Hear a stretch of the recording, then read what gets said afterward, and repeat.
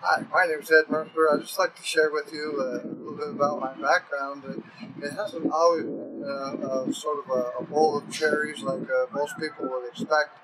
I am from Canada. I lived in a condemned house with no running water, no electricity, no plumbing. As a matter of fact, I remember the only time we had hot water was in the winter time when we melted snow on the wood stove, so it was not very conducive to a lifestyle. As a matter of fact, my mother gave birth to me when she was 15 years old. The house we lived in was totally condemned.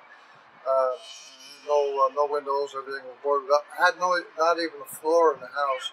You can imagine living in that type of environment in the wintertime in Canada at 30 to 40 below zero. Uh, Things all have changed incredibly well. I became a millionaire at 27 years old.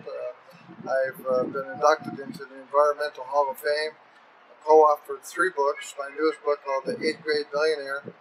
And now I'm here in California. I'm doing a reality show here in California to make 100 new people millionaires.